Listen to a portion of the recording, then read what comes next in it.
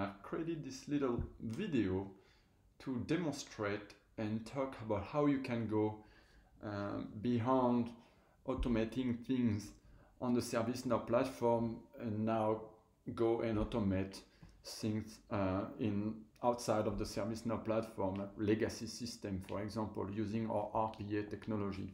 So I came up with a totally fictitious use case that is kind of very simple, but I hope I can cover some of the key concepts of the ServiceNow RPA technology and how this works together with the rest of the ServiceNow capability.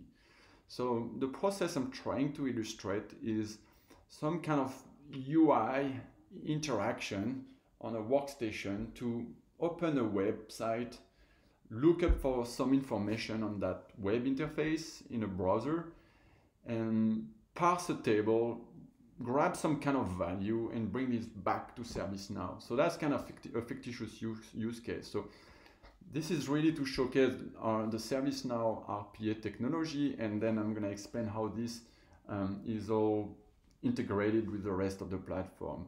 So the process I'm going to be showing in the demo is the robot opening a browser on a workstation. So that's the RPA robot doing this.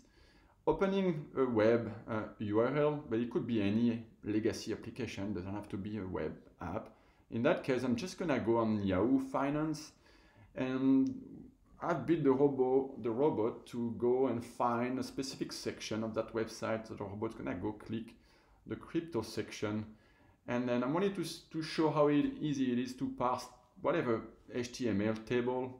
So I'm going to be grabbing from the robot that table and do a lookup for specific information. For example, for a specific symbol. So it's a cryptographic crypto values that you see on the right, and that is crypto name on the left. So the parameter of that bot process would be one of those value there, and it should return. The goal of the robot is to go and grab the value for that particular crypto name. And so there is a process parameter that would be given to the robot to go and find that value from the website. So that's kind of the use case I'm going to be using. It's a very simple use case, but at least we can show how this works with the rest of the platform. In my example, it would be too simple if I show a workflow on ServiceNow that's trigger an RPA robot in ServiceNow. So I want to go a little bit beyond that. I'm going to be calling a workflow from Postman. Postman is a utility that developers use to try and play with API. So I'm going to use Postman to make an API call to a ServiceNow workflow. And the reason why I use Postman is you can see if I can do it with Postman, any application who can make some kind of webhook API call to ServiceNow will be able to trigger some kind of workflow in the platform. So that's what I'm trying to illustrate there. The REST API call I'm going to be making is going to pass the crypto name. And the crypto name, then I'm going to be using it from the robot to parse the value of that crypto in the Yahoo Finance website.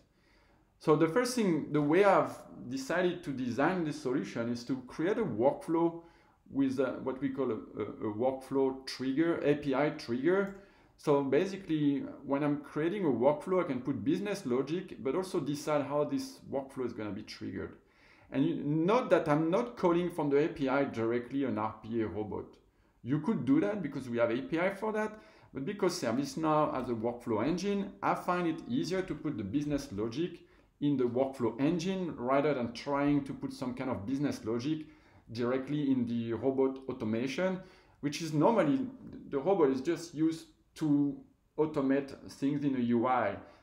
In my opinion, any business logic should be done at the workflow engine level. That's why I'm doing this right there. So I'm passing the crypto name to the workflow that I'm triggering from the API call, and then I've designed the workflow to add the metadata, that crypto name, in a specific RPA queue. The RPA queue is still on the ServiceNow platform. It's part of what we call RPA Hub. It's our RPA solution on the platform. So this action is pretty simple. It's just a no-code step to add some metadata in the RPA queue. Since this is sitting on the same platform, it's a simple workflow. At this point, I have some trigger and a condition to execute the robot, and the robot is going to use the automation I've built to open the website of Yahoo Finance, leverage the metadata that is going to grab from the queue, from the work item in the queue, and then do a lookup in the table that he got from the website. And then from there, we are updating the work item with the value for that particular crypto name. My demo won't do anything else, but in real life, probably once upon completion of that work item, once this work item is marked as completed or success, you could have some other business logic to say, hey, the robot has performed the task, now I need to assign a new task to another robot or maybe a human being who's going to have to fulfill some sort of request or continue to fulfill the service for that particular process. Here I'm just ending there the demonstration. So let's jump into the demo and see how that works. Here, as I explained in the presentation, I'm using Postman. Postman, this is what I use as a developer to play with API. Here I'm just calling my workflow that has an API trigger. And I'm going to be passing the crypto name.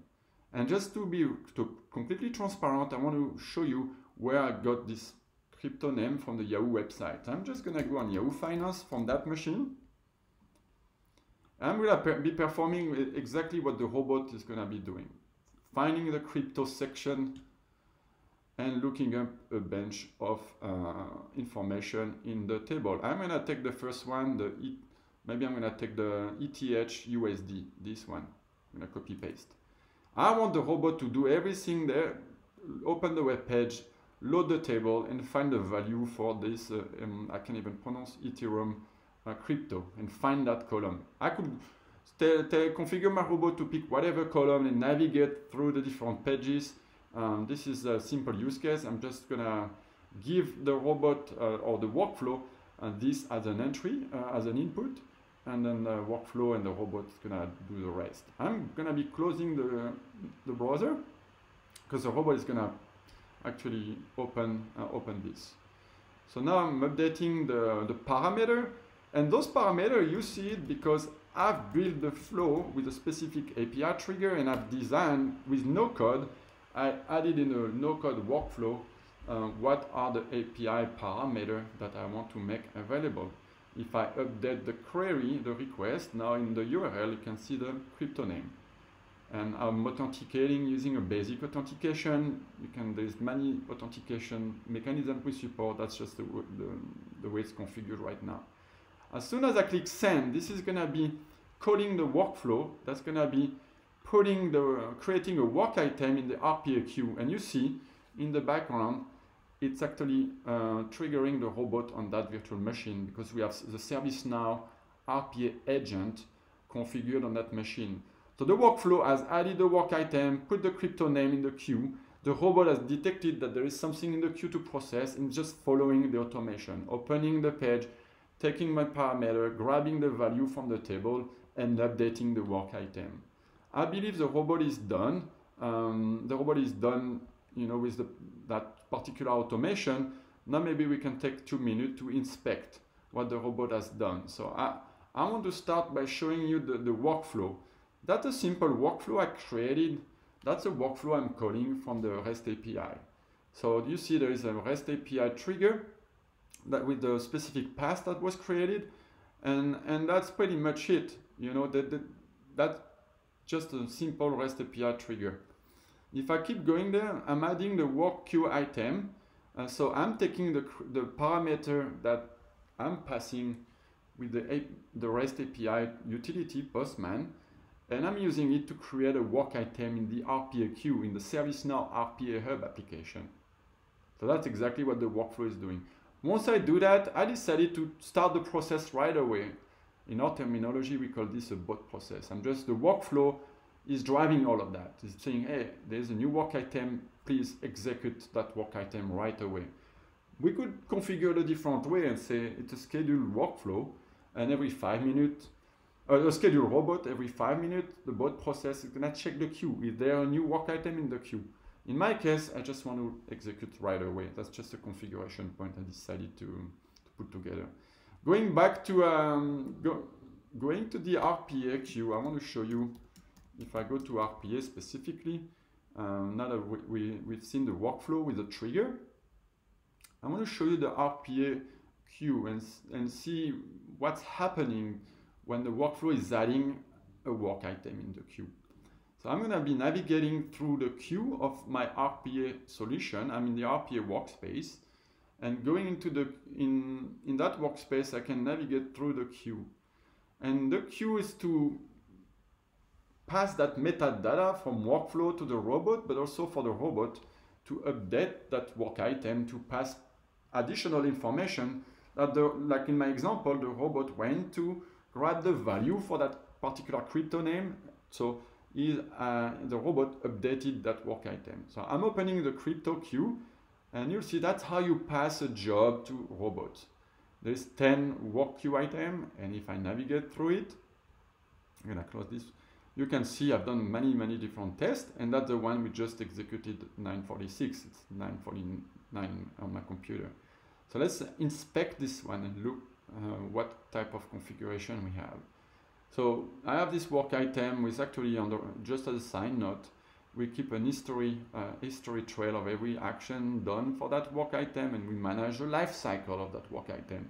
When the robot is done processing that work item, the robot can mark the work item as success, pending, or you can even reassign to another robot. There's a whole life cycle management there. See the request content? That was added by the workflow. First, I've called, using the Postman, I've called the workflow passing that value. Then I've designed my flow in Flow Designer to take that information and create a work item in the RPA queue. That's what you see there. Then the workflow, the robot, executed the automation, grabbed the value, and updated the response content. That's part of the way I've built the robot, is to open Google Chrome, go in Yahoo Finance, open the crypto section, find that crypto name, and grab the value from that table. How I've done that, I'm going to open the RPA Studio so you can see how I've built my automation for that particular use case. Here, I'm going to be opening RPA Studio on that machine. This is where I've built the automation. This is ServiceNow RPA Design Studio to define all the different UI automation steps you want your robot to perform. The first step, first activity, is to pick up that work item from the RPA Hub queue. See? And I took that, there is no code involved. I took that particular component in the library, in the toolbox. You define the work queue item there as in a global object, give it the name of the queue. So that's what I've done there.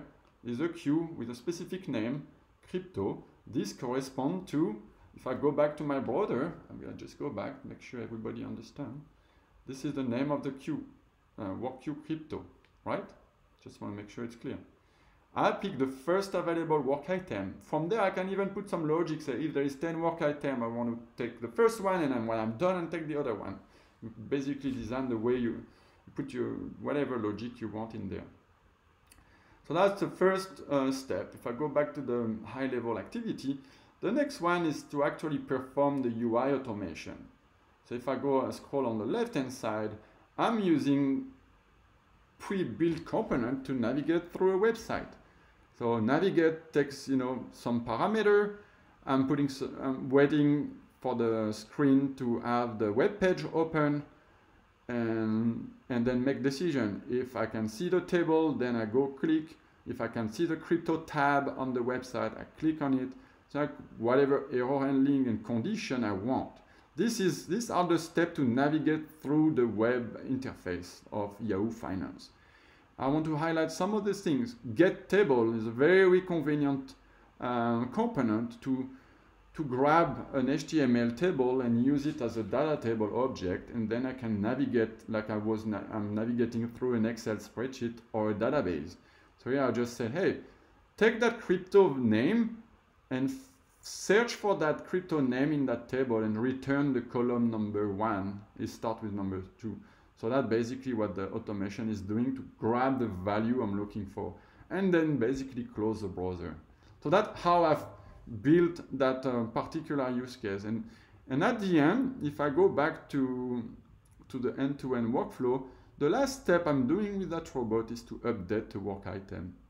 I'm actually updating the queue, the queue work item with the value I've retrieved, and I'm marking the work item as success. So here I'm passing from my variable the value. You can see the data 1.607.